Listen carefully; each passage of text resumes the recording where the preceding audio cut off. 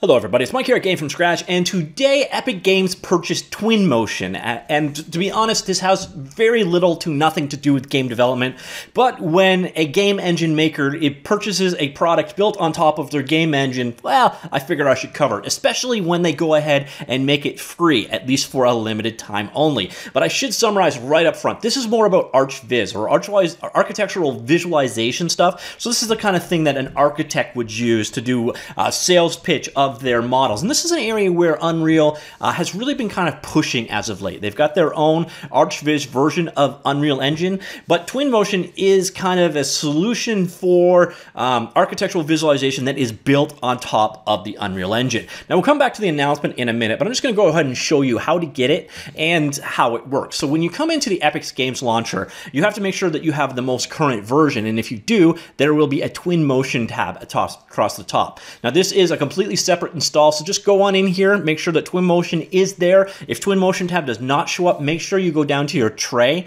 and kill off any instances of the Unreal Hub that might be running and run the Epic Game Launcher again, at which point Twinmotion will be here. Click the install button, and then once you've got it installed, click launch. Now this guy is aimed at architects and PR people for creating mock-ups, designs, videos, and so on. I don't really see too many game uses here, to be honest.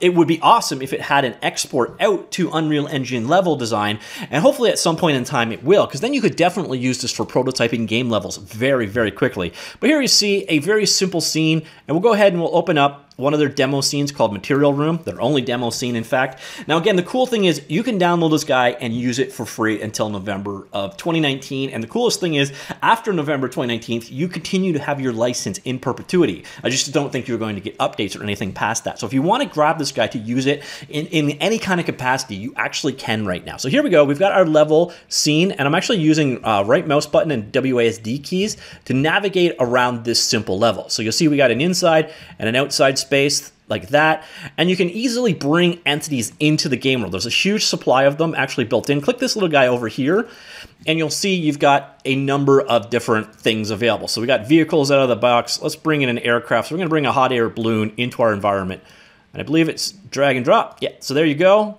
You can resize it. There's manipulators built in, so you see that the standard manipulators for moving and scaling and rotating are built in right there. So we now have a hot air balloon in our environment. And the cool thing about this is there's a huge catalog of models here. So if we need furniture, we've got home furniture. So for example, living room, we've got plants. You see in just the huge wealth of materials in the scene.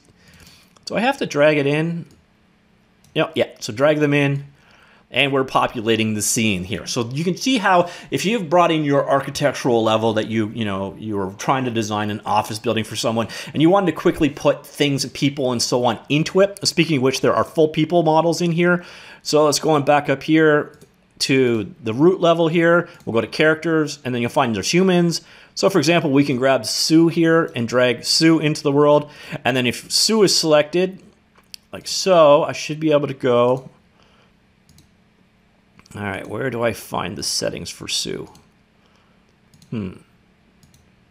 Not under import, maybe I have to use that. Come on, Sue. Pose, okay, here we go. So once we've got her in, we can change her pose around. So for example, I could put her in a sitting position. We've got various different sitting animations, and you can kind of switch between all these different options. So if you want to just kind of populate people into your world, there again is a huge catalog of them in there. But ultimately what you're going to be doing with this guy is creating an output of some kind. So what I can do here is I can go ahead and I could create, basically take a frame or render a single image for like a promotional material, a panoramic image, or I can actually record a video of me walking through.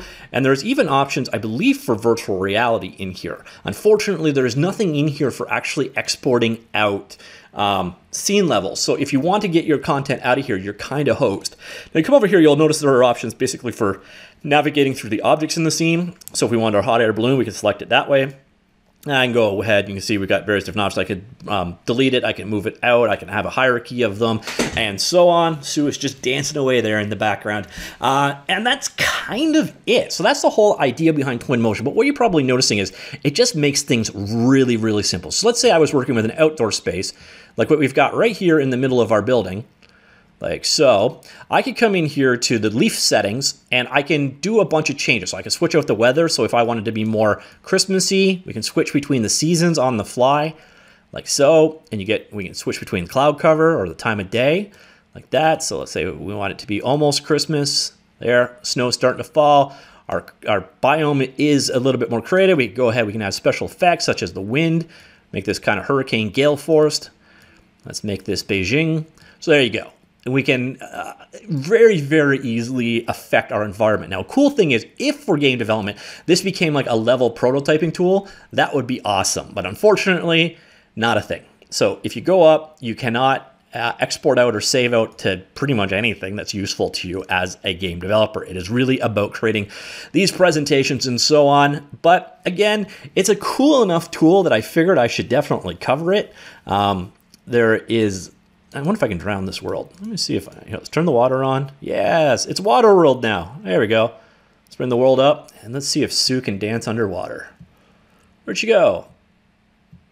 So you can see, yeah, she's there dancing away underwater, mindless to the fact that she's currently drowning. And ditto with our receptionist guy over here, he is just happily drowning. So let's bring the water back down so they get a little bit happier.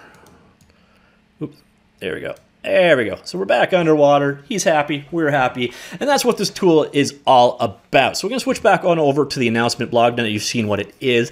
And you saw it is super, super easy to use.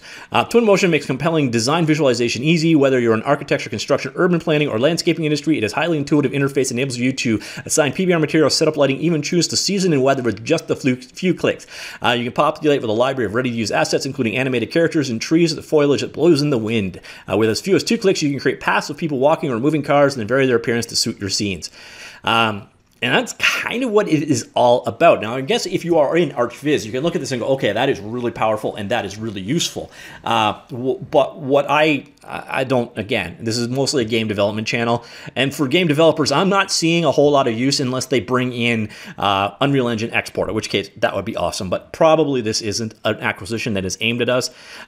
It's absolutely free to download until November 19th and yours to keep using indefinitely after that. So that part is definitely quite cool. Now, if you're interested in learning more about Twinmotion, it is available at unrealengine.com/en-us/Twinmotion.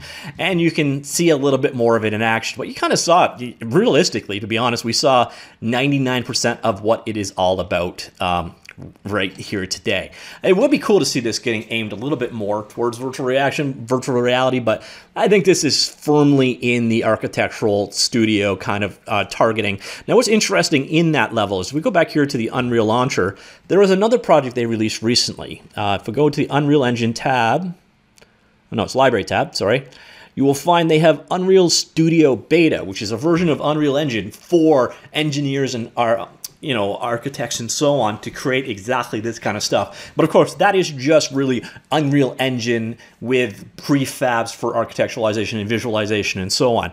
Twinmotion is a full-blown, complete visualization solution that's got really nothing to do with Unreal Engine other than the fact that it was built using Unreal Engine. But it'll be interesting to see where they go with this in the future. And it's be interesting to me to hear if any of you guys have any idea of if this is of use to anybody in the game development field. Again, it's obviously useful for ArchViz people, but us, maybe prototyping or present maybe? I don't know. Let me know, comments down below, and I will talk to you all later. All right, goodbye.